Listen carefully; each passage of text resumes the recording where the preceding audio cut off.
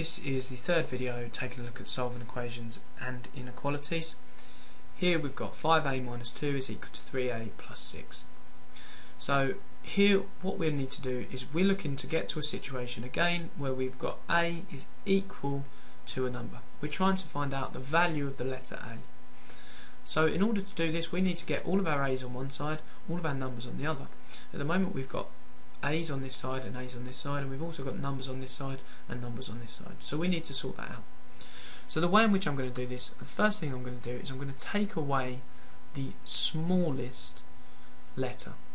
So the smallest letter here, I've got 3a, I'm going to take away 3a. So what I'm doing essentially is I'm taking away 3a from both sides, and what that does is it gets rid of that 3a there. So 5a minus 3a, that's going to leave me with just 2a. And then I've got 2a minus 2 is equal to just 6. So I've taken away 3a from both sides. That's got rid of this 3a here, and I'm just left with 2a minus 2 equals 6. Then I need to get rid of this negative 2. So in order to do that, I'm going to add 2 to both sides. Adding 2 to both sides, that leaves me with 2a is equal to 6 plus 2, which gives me 8. Then the last thing that I need to do, if 2 a's are equal to 8, then one of those a's is going to just be 4. So again, what I could say I'm doing here is I'm dividing by 2, I'm dividing by the number in front of the letter. Okay, second example. I've got 4a minus 4 is equal to 9a plus 6. So again, I'm going to take away the smallest a. So I'm going to take away this 4a, and by doing that, and like I say, doing it to both sides, it gets rid of the 4a there, and it gives me 9a minus 4a on the other side. So the next line of my equation would be negative 4, because I've taken away the 4a. Then I've got 9a minus 4a, that gives me 5a plus 6. From this point, I then need to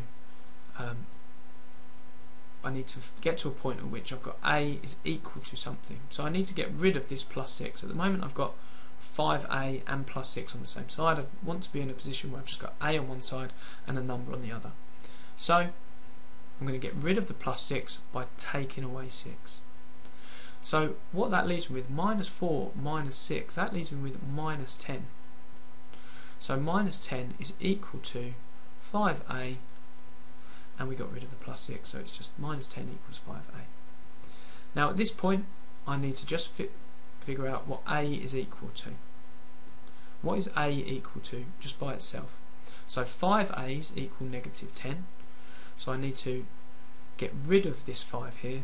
The way in which I'm going to do that is I'm simply going to divide by 5, divided by the number in front of the letter. That gives me negative 2. So a is equal to negative 2. Next one, I've got a plus 2. This time it's an inequality. I've got a plus 2 is greater than or equal to 5a plus 6. So again, let's get rid of the smallest letter by taking it away. I've got 8a minus 5a. That leaves me with 3a. Then it's 3a plus 2 is greater than or equal to. I've lost that 5a, I've got rid of it by taking it off, and that's equal to 6. Or it's not equal to 6, it's greater than or equal to 6. So next up, I now need to get rid of this plus 2. So I'm going to get rid of the plus 2 by taking it away. And so what I'm left with is 3a is greater than or equal to 6 minus 2, which is 4. Then lastly, all that I now need to do is figure out what a is equal to, or a is, sorry I keep saying that, a is greater than or equal to. So I'm just going to have to divide by the number in front of the letter. So divide by 3, and so that gives me 4/3, which if I wanted to I could write as 1 1/3. Okay, next one, I've got 5a plus 15 is smaller than 7a plus 6. So again, I'm just going to get rid of the smaller letter by taking it away. So what I'm left with is 15 is smaller than 7a plus 6. So again, I'm trying to figure out what A is greater than, and so this plus 6 is in the way, so I'm going to get rid of it by taking it off. So 15 minus 6, that's going to give me 9, and 9 is smaller than 7a. So now I'm at this point here, all that I need to do, I need to figure out what just 1a is greater than. At the moment I know that 7a is greater than 9.